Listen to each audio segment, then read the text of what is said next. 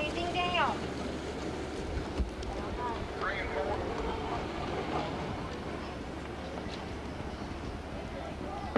We have Anna Somerset and Stephen Frank.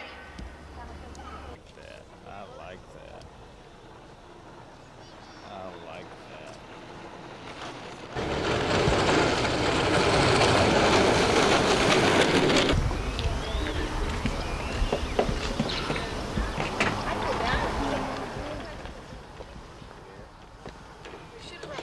There's no one in there.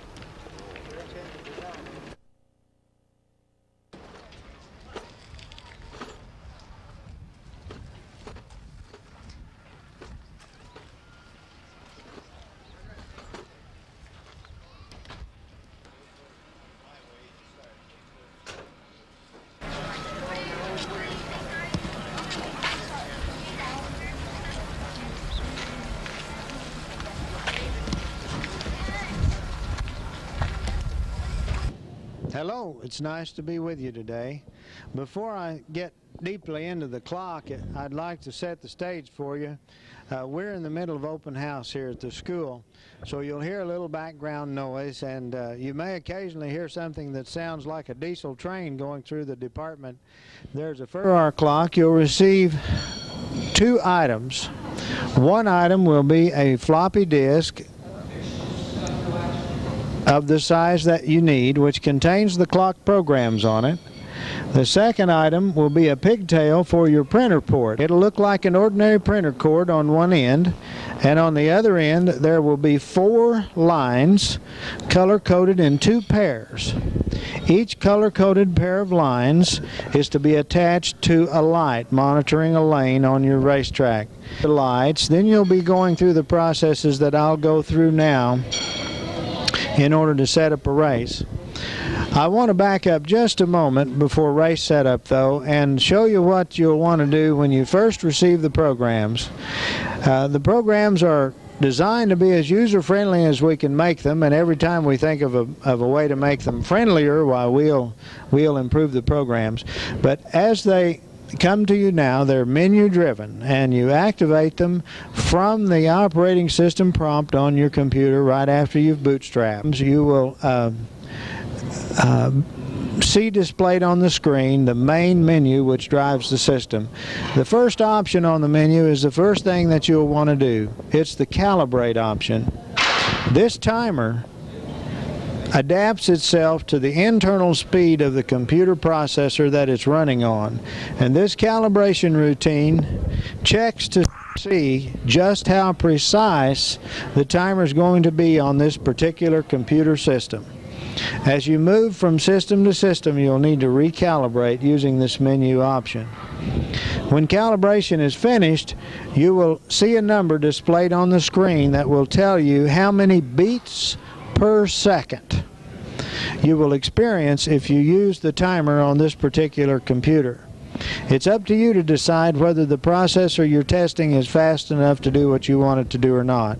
You can expect orders of magnitude of 2,500 beats per second on 286 processors with math coprocessors active, and on 486s with math coprocessors active, you can expect a beat rate of 12,000 to 17,000 beats per second. And of course, as the newer processors hit the market, you'll get clocks that are more and more precise. Once you've calibrated the clock, write that calibration number on a slip of paper. You'll need it each time you use the clock with this computer. The second option on this menu is the option to enter the calibration value. When you set up the clock on race day, you'll need to enter the calibration value to activate the clock. A second thing that you'll want to do when you receive the programs before you set up the clock is to check the computer to see if it's emitting any noise that will cause false signals on the system. As computers get older, sometimes the brushes in the motors get noisy and they send out signals that are misinterpreted as light signals coming from your timing devices. There's an option 5 on this menu that's labeled Test Input Ports. You may activate that option. I'll do that now. It asks me which port my lights are hooked up to. And I'll demonstrate in a moment what happens if you activate the wrong port. But I happen to know that these lights are hooked up to printer port 2.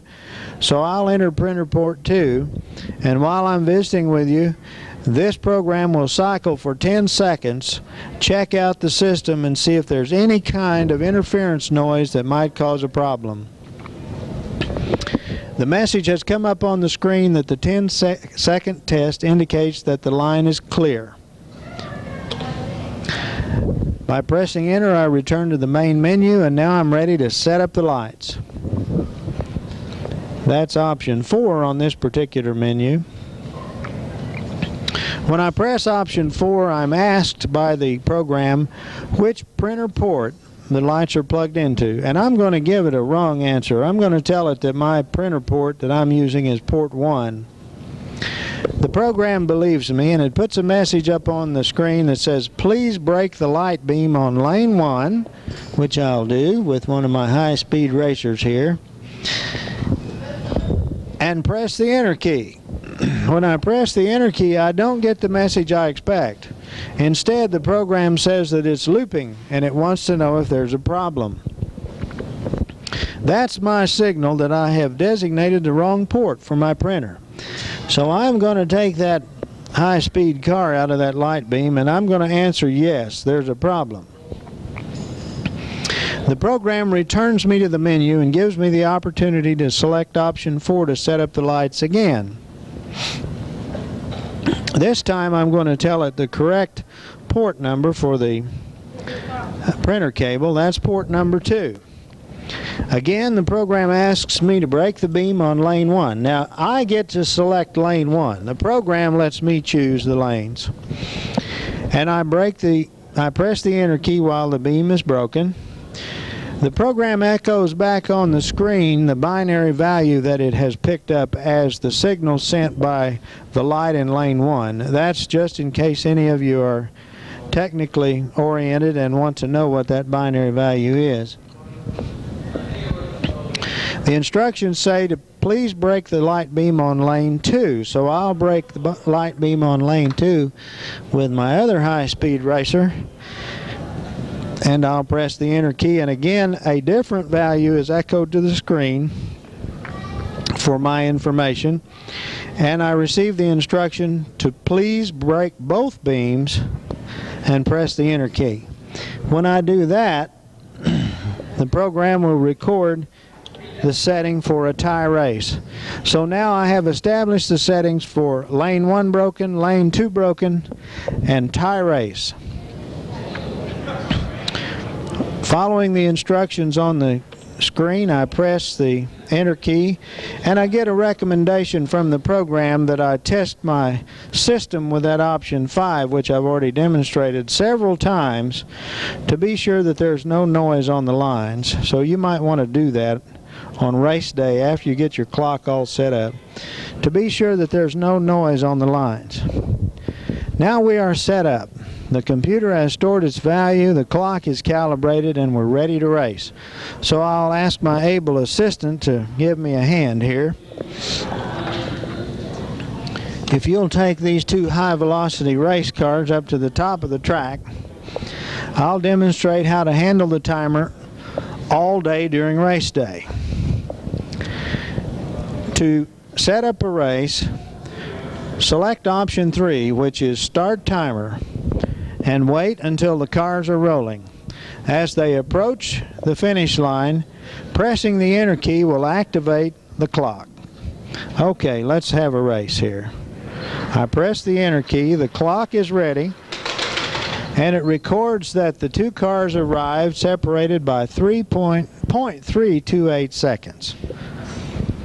Of course, in the usual derby setting, we'd go to the top of the hill, swap the cars, and have another race. But basically, that's all that's required to run the clock during the days. To return back to the main menu, I have an instruction here to press the enter key after I've recorded the results. The main menu returns. I select option 3 and wait for another race. As soon as the cars approach the finish line, I press the enter key, the clock is activated, and the race is timed. As I mentioned, we've tried to make this clock as user-friendly as we can, and we will continue to improve it as time goes along. A couple of improvements that are on the drawing board are one, to record the brackets as race day progresses and print out the brackets or display the performance of a single car on the screen on request, and also a modification to estimate the speeds of the two cars as they pass through the lights. If you purchase the clock now, any improvements to the clock will be routed to you for the cost of postage and handling.